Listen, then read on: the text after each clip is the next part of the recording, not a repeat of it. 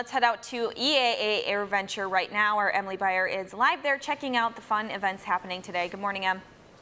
Good morning, Brooke. Hello, everyone. Happy Friday, you guys. It is such a beautiful day here in Oshkosh. We are at Boeing Plaza. We're checking out some of the cool planes that are here in this area, and a lot of them have really great backstories, including this one here. Tomorrow, there's actually a lot of things going on. They're celebrating the Year of the Tanker.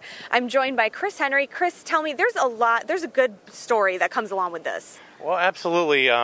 We focus a lot on fighters and bombers, and because they get a lot of the glamour, but none of that happens without the support aircraft like a KC-135, which we're standing in front of. We have a KC-135 crew here who back in the 1980s actually saved the lives of two F-4 fighter pilots. Their aircraft was damaged. An explosion, I believe, took out one of their engines.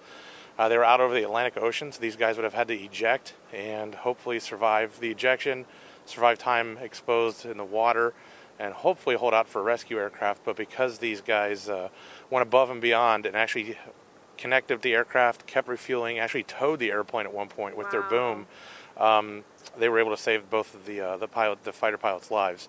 And the crew of that KC-135 is here this year. So we're going to be celebrating them. Yeah, and they're going to be kind of talking, so we're going to hear that whole story from them and their perspective. Absolutely. We're going to hear it right from the guys that were there that day, and I couldn't imagine doing some of the stuff they did. Usually when you mid-air refuel, you do it at a higher altitude. I believe the last time that they were hooked up together, the aircraft separated about 1,600 feet. And this crew has not been back together again in 35 years. Oh, so this is the first time. Yeah, so that's going to be an incredible thing to get to take part in and get to witness.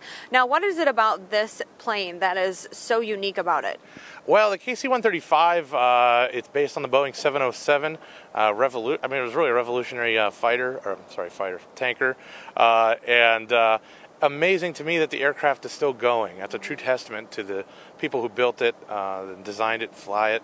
The aircraft, it's an older aircraft, but it's still out there serving everybody else here. Yeah, definitely. Sounds good. All right, so thank you so much, Chris. Again, you can hear their story. Again, they're going to be talking tomorrow. They're celebrating them all tomorrow. We'll have more on that on our website, NBC26.com. Brooke, we'll send it back to you. All right, thanks, Emily.